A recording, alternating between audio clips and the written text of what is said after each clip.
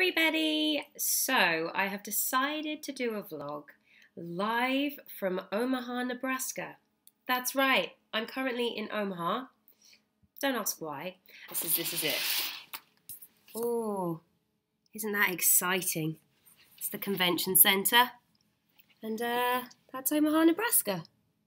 So it's been an interesting 2 or 3 months, really busy, really crazy, amazingly busy actually. And I think what that comes down to is all the seeds that I planted when I first got here are starting to like grow. It's not a very good analogy. Anyway, and so yeah, things have been really like kicking off and cultivating. So one of the first things that was really great, in November I did a pilot for a TV show, and we ended up doing some extra filming for that last week, which was cool. So that was starring some awesome people actually. So it's not gone to network yet, but who knows where that's going to go. I'm quite excited about it. But it was just really nice to be asked to do a project by someone that I have worked with. In early December, I did this really fun, hilarious web series called VAAC Army, and we were filming in Houston, Texas. And it was one of the most fun experiences I've ever had. Like, it was 4 days away, and every day was just hilarious. And it's sort of in the style of Charlie's Angels, so we were like these hot girls, like getting out of Lamborghinis, blowing up buildings, running around stuff. I mean, it was so much fun, and I was hoping that it would be up and online, but it's not ready yet, which is really devastating. But it was just amazing, and I got to work with some brilliant people. I've been bitten by a spider. I'm in the Hilton in Omaha, and I'm being bitten by spiders. I mean, I don't really understand. Anyway, I digress. What else has been happening? Also in December, I went to San Francisco with the Ingress Report, which is the show that I regularly do, and that was a crazy fun, it's always great working with them, experience. But I did a live broadcast for about 4 hours. It was a really long time. And I was live, so check that out online. So I had some new headshots done in December as well by a woman called Joanna Degeneres, who used to be called Joanna Brooks before that. She got married, and I'm really happy with them, and I finally got them up, and already they're working for me. So one thing I'd say about headshots is I've had a lot of headshots done since I've moved out here. So one of the first things I'd say is just, if it seems like it's a lot of money, go with it, because it's better to spend the money once with somebody that you really like and you really want to go for, versus going to lots and lots of different headshot photographers that cost slightly less, but you're having to go with all these different people. I've also been taking lots of acting classes, because I feel like it's really good to be in class. Every time I feel a bit deflated or a bit, oh, I'm not very good, or things aren't working, or blah, blah, blah, if you are acting, if you just constantly work on getting better and improving, then you don't go through those feelings. So every month I pretty much go to a different class. I'm being a bit of a class whore, as it were. But for me, I think that's better, because I've not really found anywhere that I feel like I want to stay. I don't stay, so I like seeing different places. So in November, I did the advanced intensive at Marjie Haber's, which was cool. The classes were outrageously long, as in like 6 hours long, and I'm probably like a 3-year-old in that I don't have the stamina or the patience to sit around for 3 hours. And there's a lot of talking and a lot of listening to talking, which again, I don't have the patience for. I like to get up and do stuff more. So I did learn some very interesting, useful things. And I think that it could be quite helpful for somebody who hasn't like heard some of those things. There's some great things that you learn. They've got beginners classes, and then they've got like advanced. I was in the intermediate, and so yeah, I'd check it out. This month, January, don't know what that's about. This month, January, I've been doing a Meg Morman and Sonny Boling workshop. So they're casting directors, and they do this really great workshop. It's like $175, I think, a month, and you do 4 classes, and they keep the classes really small. There's about 10 people in each class, and you're working with casting directors.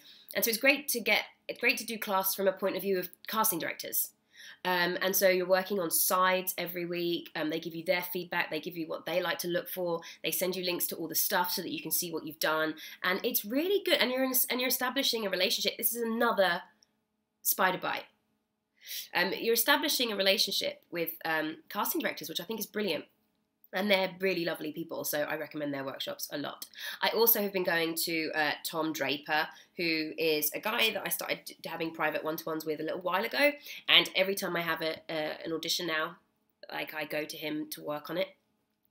That has been really helpful and really huge, and it's just good to, I think you could just, if you have friends, actor friends, I think you could still just work with people and probably do the same.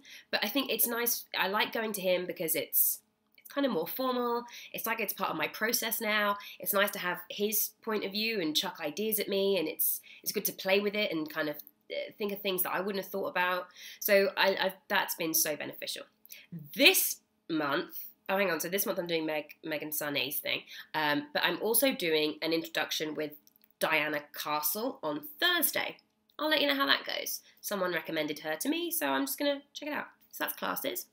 I've also been doing lots of stuff with BAFTA. I'm a BAFTA Newcomer of the Year, and I also helped out at the BAFTA Awards Tea, which is where celebrities, filmmakers, people come who are nominated for BAFTA Awards, and it's their opportunity to talk to the BAFTA members, so they can talk to them, get and potentially get their votes. So I went to help out, and I also had the chance to interview Cate Blanchett and a ton of other people.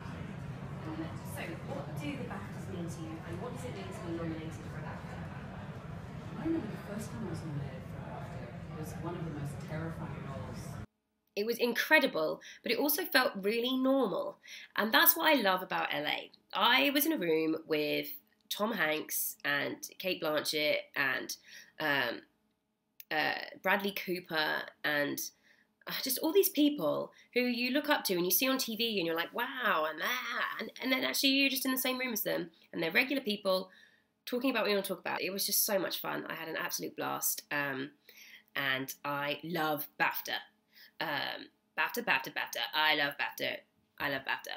One thing I think is really important that I've learned from this pilot season, January, is being available.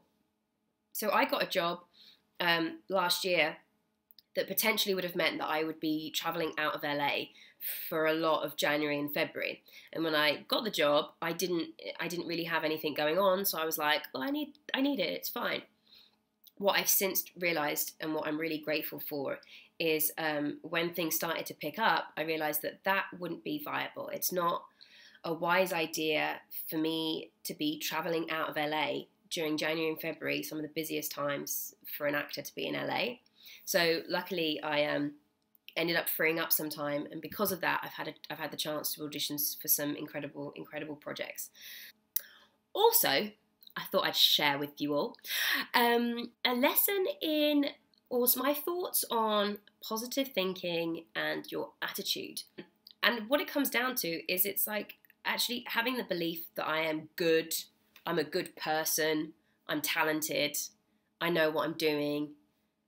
And I used to say those things, but I never actually used to believe those things. And it even wasn't until recently that I believed, does that make sense?